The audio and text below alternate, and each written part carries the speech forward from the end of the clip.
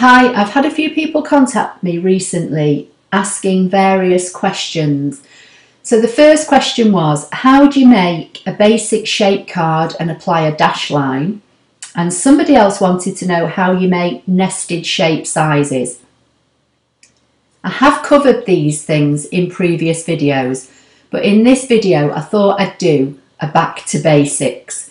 So if you have been using your ScanNCut machine for some time, then this video may not help you at all. But if you're a new ScanNCut user and you're new to Canvas, then this video hopefully will help you. So if you wanted to make a card that was 5 inches tall by 4 inches wide, the first thing you would need to do is come over to your basic shapes, choose a rectangle. While the rectangle's selected, choose your properties box. This box here, maintain aspect ratio, is normally selected by default, so untick that, which means you can now alter the height and the width independently. So the first thing I'm going to do is make the height of the card 5 inches. So I'm going to keep pressing the plus button and take it up to 5 inches. And then on the width, I'm going to make this 8. Now again, you can use the plus or you can highlight and type in 8 and hit return. So we now have a rectangle on the screen that is 8 inches wide by 5 inches high. And when this is folded in half, that will give you a 5 by 4 card.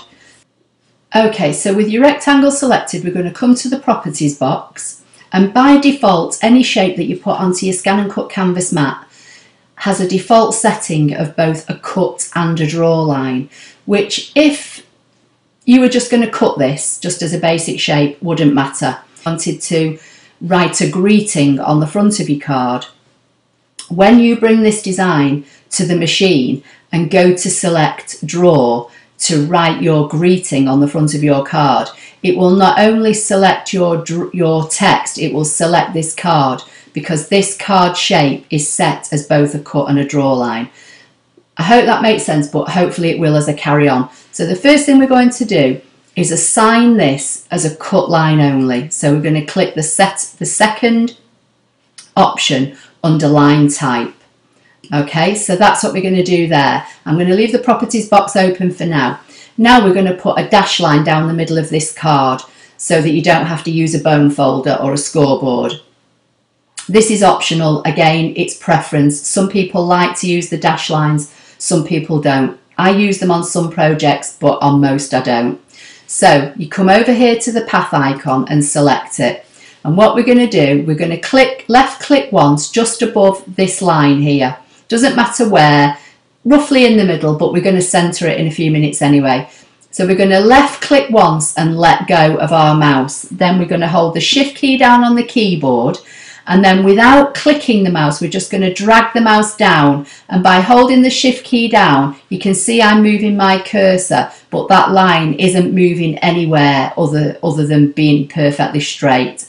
So now I'm going to double click to anchor that line. Once you've double clicked to anchored it, it automatically selects it. Now we want this to be a cut dashed line, a fold line. So what we're going to do, we're going to come over here and choose cut line again. This time we're going to come down to the dashed pattern options and choose one of the dashed options. I'm just going to choose this one directly under this solid line here. Now that has assigned that line to be a dash line, and we've already assigned this rectangle to be a cut line. So now I'm going to left click up here somewhere on the page and drag an imaginary box around both. I'm going to come to edit and I'm going to come to align vertical and then edit align center, and that will put that dash line directly in the middle of that card. While it's all selected, I'm going to go right click and hit group. You can also come to edit and group here as well. It doesn't matter which way you do it. So that is now one group. That's the basis of a card. Now, as I said, you may want to put some text on it. So what we'll do, we'll come over to the text icon and we'll just choose a font that's already in here. You can use other fonts that are on your computer now by using the Brother ScanNCut font converter, and I've done lots of other videos on that recently. So we'll choose a font. I'll go for this one, and when you select it, it brings the word text up onto your page. I'm going to double click next to this T to get the flashing cursor, and using the backspace on my keyboard, I'm just going to backspace to get rid of that text, and I'm just going to type happy birthday, and then I'm going to select it, and I'm going to drag in the handles, and I'm going to reduce the size of it. Now I'm just going to zoom in so you can see it. So with this word selected, I'm going to come back to the properties box, and then this time I'm going to make that a drawing line, because we want to write this with a pen, or you may want to write this with a pen. So if you assign it a draw line, that makes it easier once you get the design into your machine. And I'm going to close the box down. I'm going to go to view, fit to map to bring it back into view. One thing I'm going to do, I'm going to come back to the properties box, and I'm just going to fill it with black just to make it easier to see on the screen. You don't have to do this at all. I'm just doing it as a visual thing. So you may want to put your greeting down in the bottom right there. What I would do again now, I would select everything, right click and make it all a group. And then that way, when you bring this into your machine, you can move this around your page to place it on your card accordingly. As you can see here, I've extended my dash line above the rectangle line, and again, that's just personal preference. You don't have to do it, but I find sometimes when you're trying to get hold of the dash line, or you're trying to move something around, it's easier if it extends above, and then it's easier to get hold of. But you must make sure that any lines like this that go beyond your design stay within this red bounding box here. So if I position this up in the top corner and just zoom up, you can see that although this line extends beyond my card, it's still within the red bounding box. And that's important for when you come to save the design, because if it's outside like this, then you'll get a message saying that open paths are extending beyond the cutting area or something like that. So that's your basic card.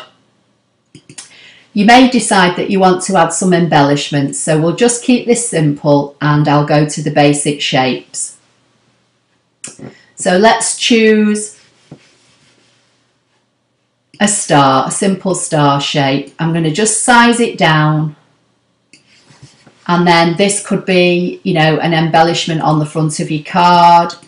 You may want to make some smaller ones, so you could right click and duplicate, and then you could size them down, make a few of them. Okay, so you may want to make some offset or inset layers for your design to make your embellishment. So I'm just going to move those two out of the way.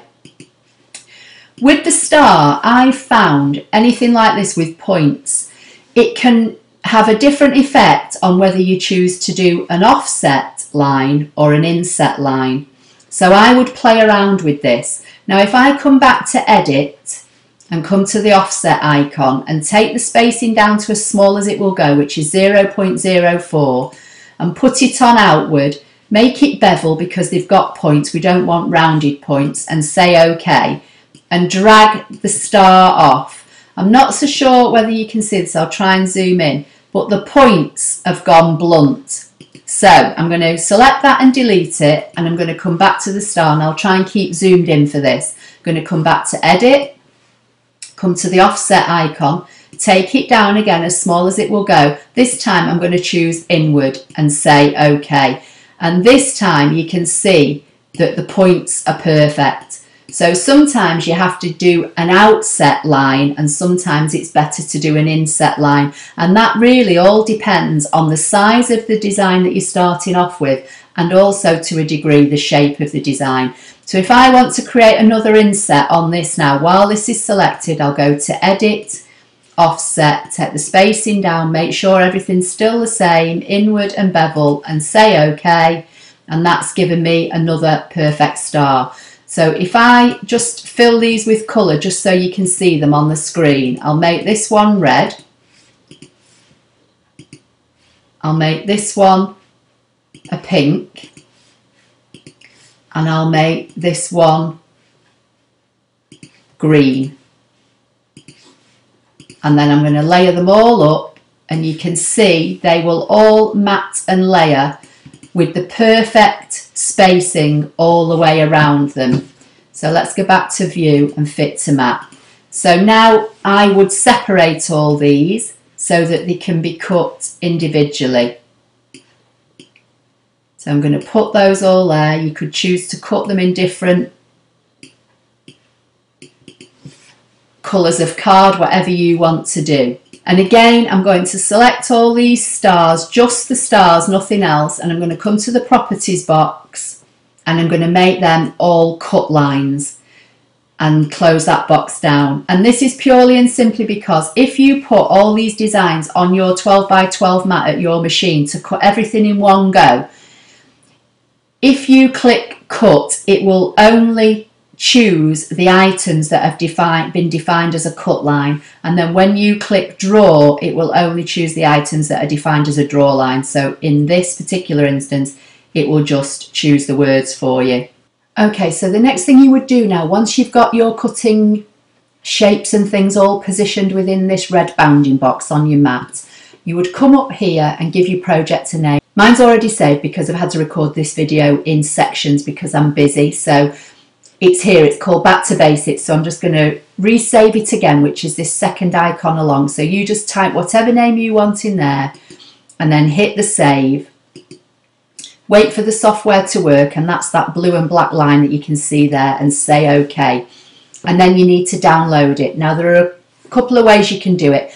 I don't have the Wi-Fi version, so if you do, you can use your Wi-Fi transfer that you would use for any other cutting file. The way I do mine, I work on a Mac. I just click the big download button, and then I get this next window up, and I click this first option, download to PC, and once I click that, you'll see that file then just automatically jumps into my downloads folder on my Mac, which you can't quite see, it's just off the screen at the moment. Now another way to do it, if you're on Windows as well, you probably have a downloads folder, and you'll just do exactly the same thing and it'll drop into your downloads folder. If you don't know where your downloads folder is, just go to, I think it's your start menu that's generally kind of in the bottom left hand corner of your screen, and there'll probably be a search box there, and just type in downloads folder and it should tell you where it is, and you should be able to follow the properties of where it is. But another way to do it, so you know where you're going to put the file, is when you get to this box here, if you, on your mouse, if you right click, you'll then get these options, and if you scroll down to this fourth option, which is download link file as, and I think these are all in the same order irrespective of whether you use Windows or a Mac, but on the right click you should get this little box that pops up. So you want the download linked file as, then left click on that and it should open up another window for you that you're used to seeing on your computer when you're saving files. Now as you can see on mine already, it says save as because we did download link file as. It's given it the name, which is what I've named it in Canvas, and then on the left here I've got all different places where I can put it. I'm choosing desktop, which is the default setting here, but if yours isn't, as I say, you'll have something similar on Windows. Just find your desktop, select desktop, so that you know that this file then is going to be downloaded to your desktop, and that way you'll know where it is, and click save. Now mine has popped onto my desktop and it's here, so I can close that down now.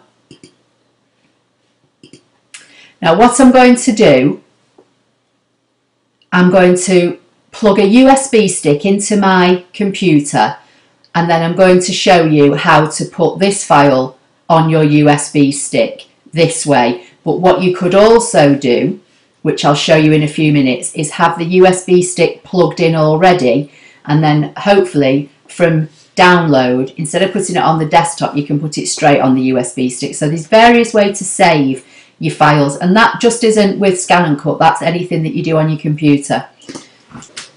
So I've just plugged a USB stick into the back of my Mac, and hopefully in a minute it will appear on my desktop. Yeah, and there it is. I'll just drag it in because it's just off screen.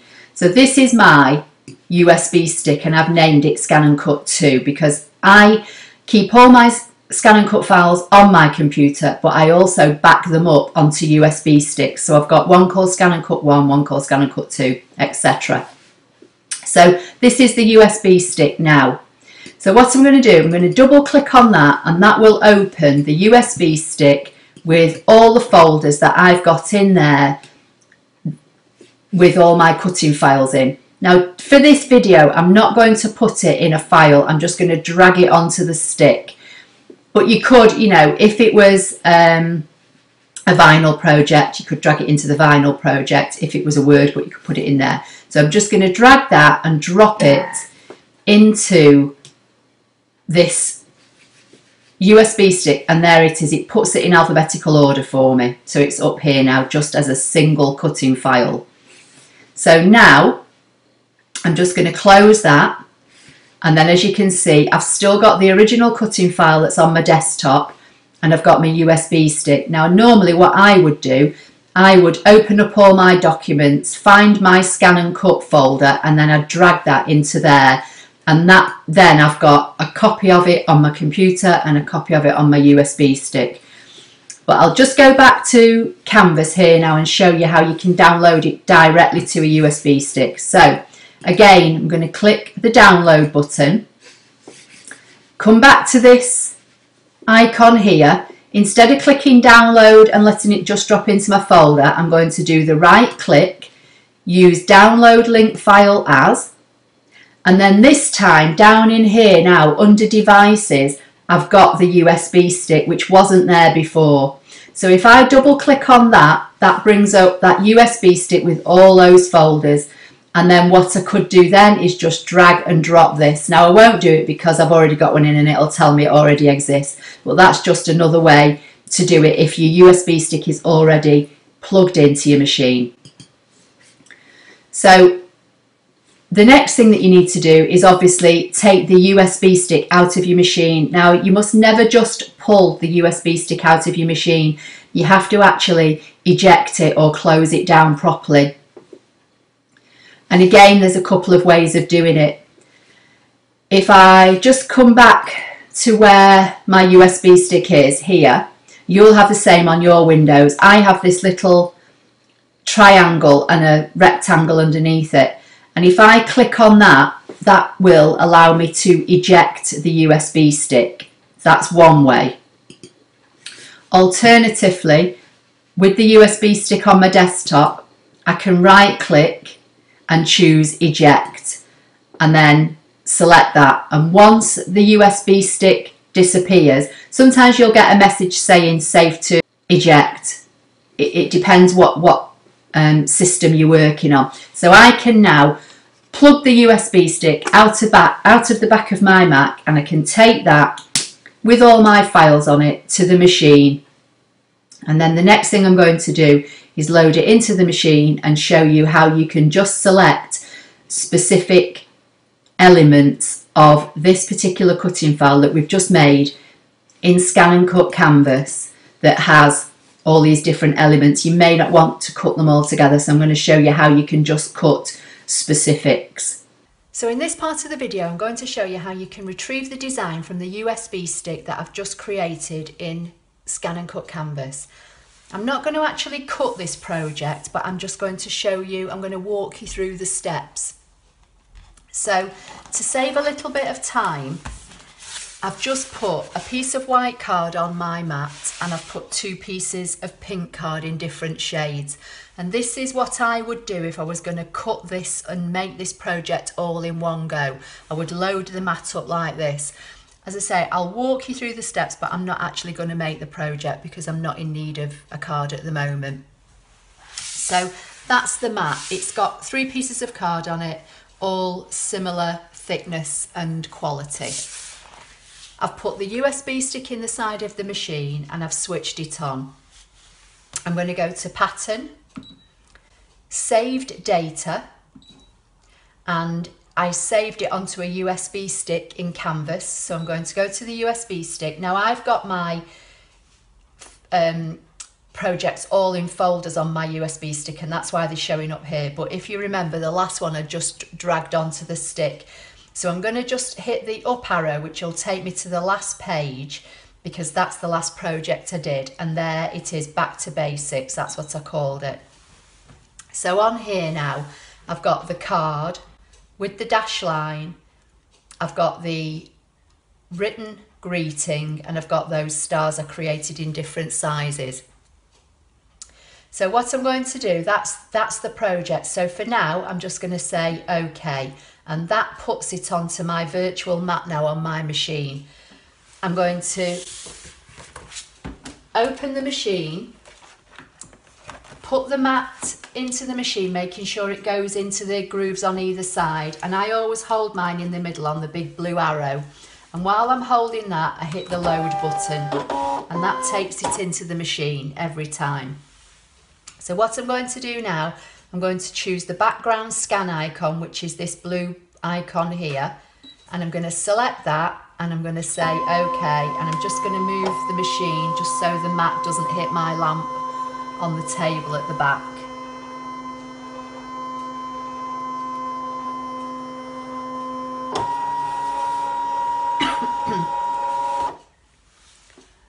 Okay, so I'm not sure whether you can see that now. I will try and zoom in. But basically, it's showing me the card and the stars, and it's showing me my white piece of card and my coloured cards.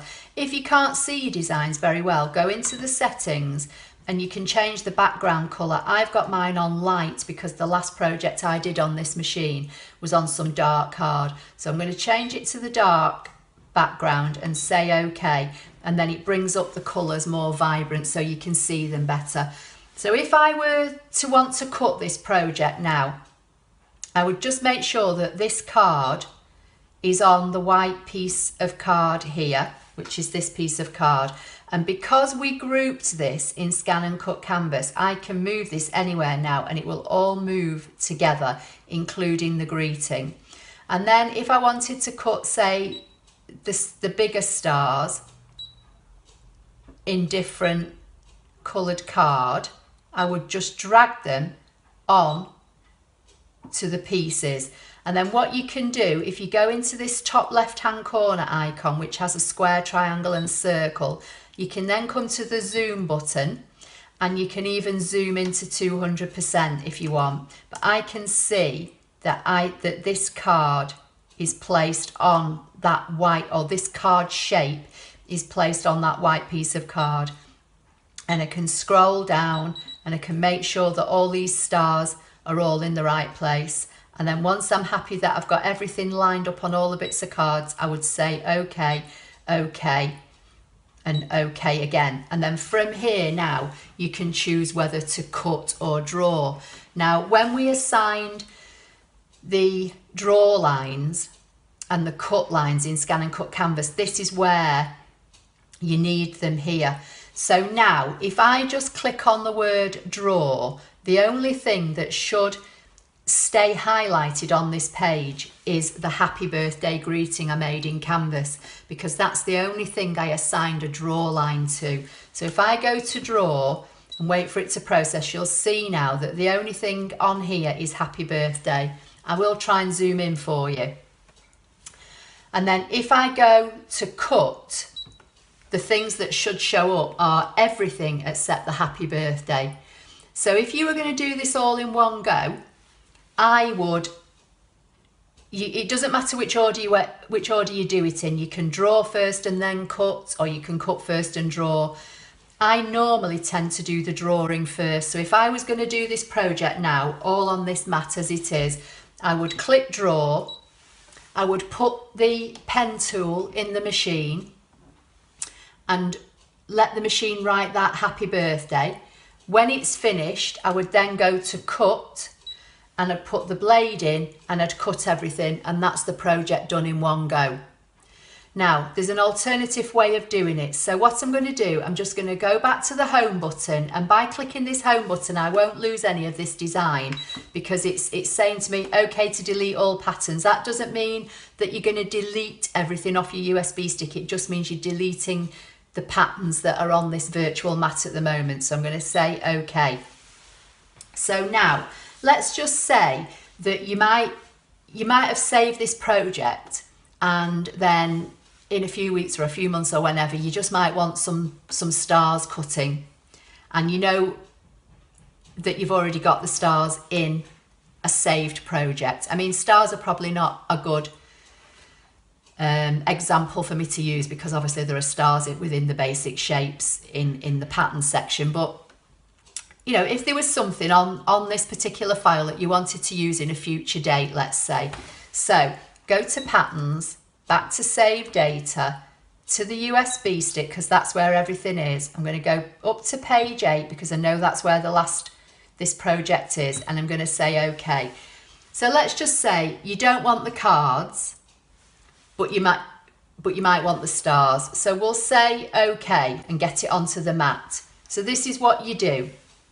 You select the item that you don't want, and then you come over here to this top left icon and you hit the rubbish bin, and it will ask you, is it okay to delete the selected data? And you say yes. Now again, you've not deleted that card from the USB stick, you've just deleted it from this virtual mat. So then now, if you just wanted to cut the stars, so you'd say, if everything that's left is all that you want to cut, you know, just the stars, you say okay, and then you can do the same thing. So what we'll do, I'll remove the white piece of card, and let's just say that I'm just going to cut these stars for another project. So we'll go to the background scan, start the machine,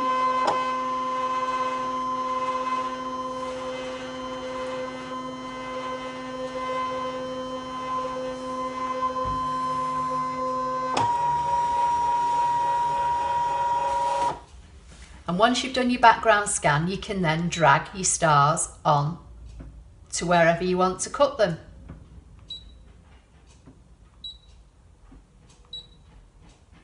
And then you'd say okay, you'd say cut, and the machine would then cut those stars from these two pieces of card down here. Now, just to show you that the project's not been lost, I'm going to go back to the home button. I'm going to say yes, it's okay to delete all the patterns. I'm going to come back into the patterns, back to the save data, back to the USB stick, and back to the last page. Find the back to basics, and there it is again with the card and the greeting and all the stars. So that's how, if you've got multiple elements saved on a mat that you've put together either in Canvas or on your machine previously, but you don't necessarily want to cut them all, that's what you do. You just select the bits that you want to get rid of, go into this icon here, hit the rubbish bin, say okay, and then you can cut what's left. But as I say, you've not deleted them from the USB stick, you've only deleted them from that particular mat at that time, if that makes sense. So I hope you found that helpful. Please give the video a thumbs up if you liked it. If you've got any questions or suggestions for future videos, please leave them in the comments box directly below this video, either on YouTube or on my blog, because there's always an accompanying blog post with every video I have on YouTube. So I'll see you in the next video. Thank you.